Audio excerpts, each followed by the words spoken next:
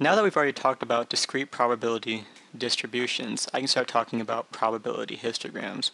Remember that a probability distribution displays the probabilities associated with all possible outcomes. So like this would be a probability distribution for the roll of a single die. You have the 6 possible outcomes from 1 to 6, and the probabilities associated with each of those outcomes, which is about 16 or 17% for each outcome. Now we could use this to create something called a probability histogram. A probability histogram is a histogram with possible values on the x-axis and probabilities on the y-axis.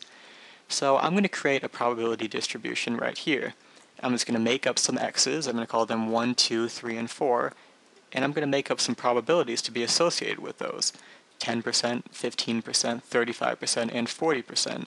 Notice that all of the probabilities still add up to 1. They add up to 100%. It has to in order for this to be a complete probability distribution. So what we can do is organize this into a histogram. On the bottom I have the events 1, 2, 3, and 4, and on the y-axis I have the probabilities that are associated with those events. Notice that the bars are touching because this is a histogram, not a bar graph. And that is a probability histogram using a discrete probability distribution.